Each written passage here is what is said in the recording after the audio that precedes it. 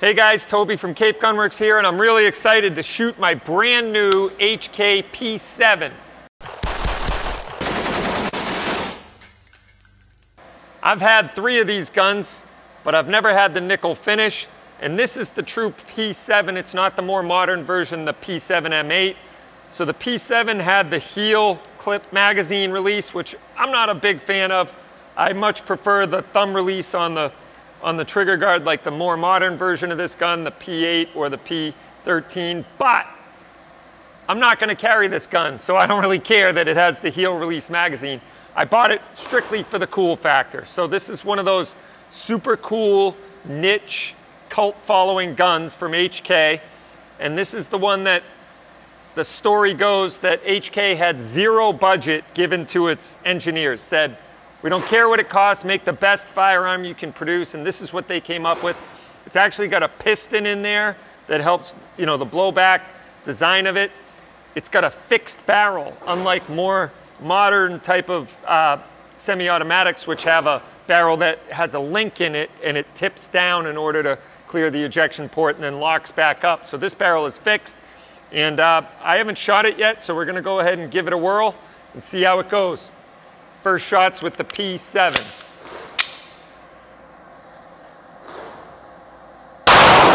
Woo!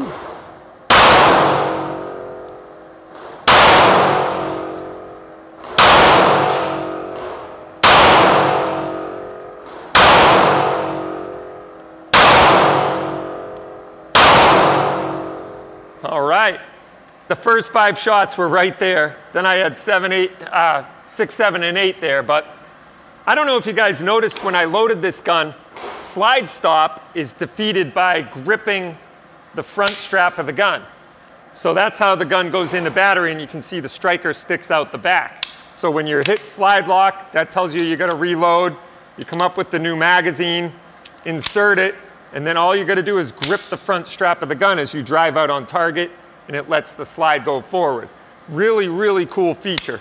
One of the other cool features of this gun is you see there's no visible slide stop, so the action of the gun isn't gonna stay back unless you push on the little lever tucked behind the grip right here. So if you push back on that, now it stays back at slide lock. Really cool gun from H&K. I'm pretty excited to own another one. Let's see how long I hold on to it. I don't see myself selling this gun anytime soon. I'm gonna enjoy it. But it is an amazing shooting gun and extremely accurate. That fixed barrel certainly contributes a lot to the accuracy, but it's like shooting a Porsche if you could make that kind of draw that kind of a parallel.